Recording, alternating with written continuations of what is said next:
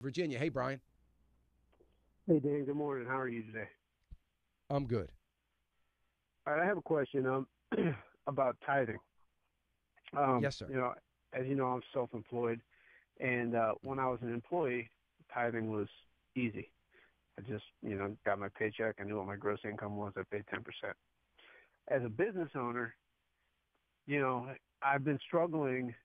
Do I, I'm my business is organized as an S corp, and so it goes against my personal taxes, but Mhm. my struggle is, do I tithe on my gross receipts or do I tithe on my profit? Like, when I look at my profit statement at the end of each month, then do I tithe on that? And because Yeah. I've been kind of like going back and forth on this, like I feel like I should do on the gross, but then sometimes I'm like, well, my gross is a lot bigger than my profit because I got to pay my employees and my subcontractors and all that stuff. So give me a little guidance on this. Well, it's everybody's going to have a different opinion about this, but here's my opinion.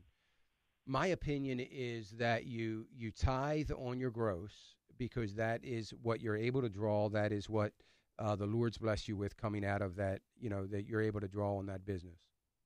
And I know this may sound a little silly, maybe to some. I don't know, but in my opinion, and from consulting with mid-size, large size, even small businesses over the years, and just talking with them, to me, you have two forms of tithe. Your tithe, the business is tithing, and you personally are tithing. And I think if you have a business that is built on Christian principles and you want to give back to the Lord as you should, and as an act of worship, I think you tithe 10% on your profits of the business over and above your gross. I think that is what your business is tithing. You're tithing personally as an individual based on my salary or my income or whatever income I am able to take out of the business.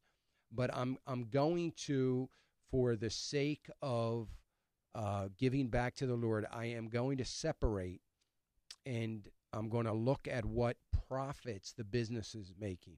And if the business is making over and above after I've drawn out and there's still profits that I'm able to retain, I'm able to keep into the business, I'm able to grow my cash flow so that someday I can expand, then I believe if you tithe on that business income, I am not, you know me better in this, Brian. I'm not suggesting this is why you tithe by any stretch of the imagination. And I say that to you because I don't want to get the emails. But I am not suggesting that you tithe because of what the master is serving at the table, but because it's an act of worship, that you are grateful for what is happening. And I guarantee you, not tithing for the blessing, but I guarantee you your business is forever going to be blessed and multiply. I mean, we can go back and look at the extreme examples like, the Walmarts of the world and some other Christian-based companies, Hobby Lobbies and Chick-fil-A's and those kinds of companies. That is extreme from a size standpoint, but it wasn't extreme when they started. It wasn't extreme when Chick-fil-A was one man flipping some chicken on a grill in a little shop.